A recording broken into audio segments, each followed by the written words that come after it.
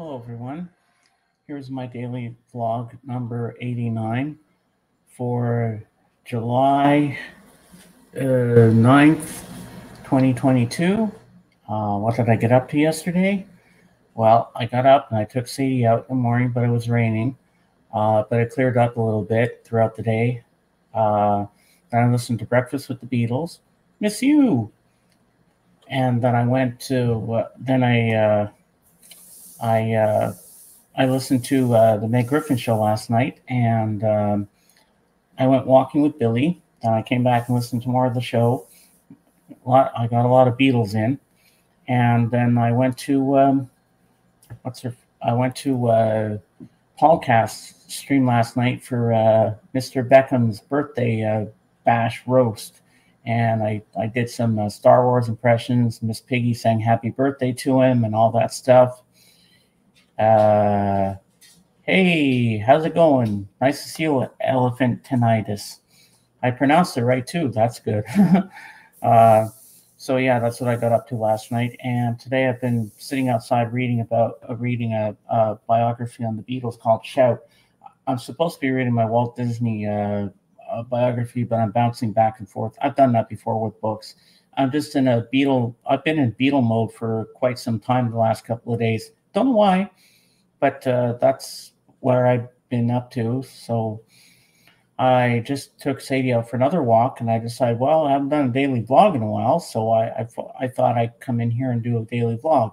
So there won't be any live stream today because I'm doing it once a week only for now, every Saturday, but there will be no live stream today. I'll be making my comeback next Saturday when I do the interview with Paulina, the Angel of Music. So there'll be a pregame show at 5:30 Atlantic, uh, followed by followed by uh, the big event after, and maybe after the that's over, I might do a little stream after that. Who knows? Depending if I have any voice left after all the talking I got to do. So the next couple of days, I got to prepare. I got to write notes. I got to write some questions down, what I want to ask her, and what special questions I want to ask about her musical career and stuff like that. It should be interesting. So this will be my first interview ever. I'm excited about it, and I'm so happy. So no stream today because I gotta think of things. I'm trying to formulate an idea in my mind what I'm going to ask her and how I'm going to go about doing this, because remember, I've never done this before. So, but I'm excited to do it. Even though I'm nervous, I can do it. I know I can, and I'm happy about it. Uh, I got to try different things on my channel, so I'm putting this under my belt too. So it should be a fun evening, and I know you'll all be there to support me. And I talked to JJ. He's out of camp where his daughter Allison is a counselor there. So he spent his 50th birthday there because he emailed me this morning saying he watched my video and he loved it, but he couldn't comment because he lost his phone. But then he got it back again. So I'm happy he got his phone back. So that's where he is now. So I'm happy I finally heard from JJ. I was worried that he was not doing so well, but I'm glad he's doing good. Wow, a lot of people celebrated birthdays yesterday. It's amazing. A lot of birthdays on the same day. I'm having a great day, Dave. Having a great day. If you're just joining us, there'll be no live stream today. There'll be one next Saturday when I make my comeback with my debut of my first interview. Uh, it's going to be fun. I'm excited. Yeah. But there's one thing this author of the Beatles book I'm reading called Shout. Let me get it for you. I'm right here. I can show you it.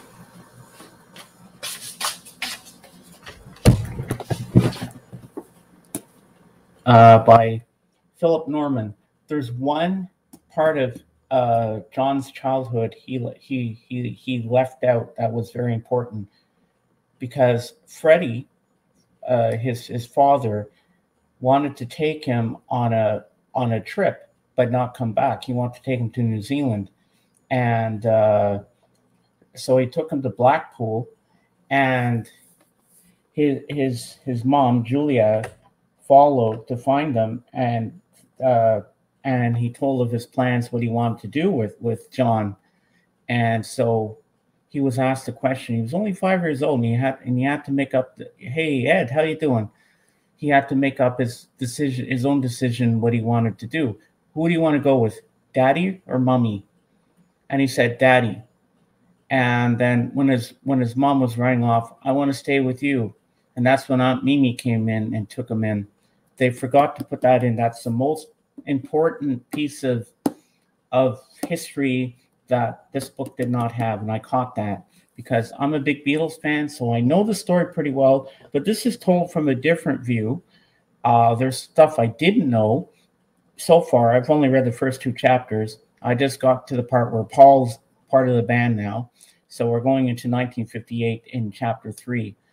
So that's as far as I've gotten so far. But it's pretty interesting, you know. If you love the Beatles, I guess you'll love this book. But I'm not doing a book review yet because I haven't finished it. But that's an important piece of history that he forgot to put in there. But it's still good. Yep, the Blackpool Illuminations. Yep. Well, this author forgot to do his homework on that part, but so far he's got everything else right. So I'll give him kudos on that. So I hope you all have a lovely rest of your day. And so you'll get daily vlogs from me during the week and the next couple of days as well. So don't worry about that. And I got a lot of homework and preparing to do for the big event. So as I say on my channel, Beatles forever. So I'll see you on the next one. Bye for now.